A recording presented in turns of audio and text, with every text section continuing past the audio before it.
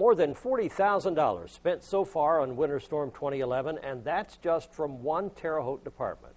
We told you yesterday that Terre Haute budgets for 5 to 6 storms a year, and that this last storm was number 8. The street department budget includes money for fuel, sand, salt, and labor costs. With Winter Storm 2011, those costs were well above normal. More than $6,000 went toward fuel, more than $14,000 for sand and salt, and more than $22,000 paid for overtime. That adds up to $43,270, and the cleanup is still continuing.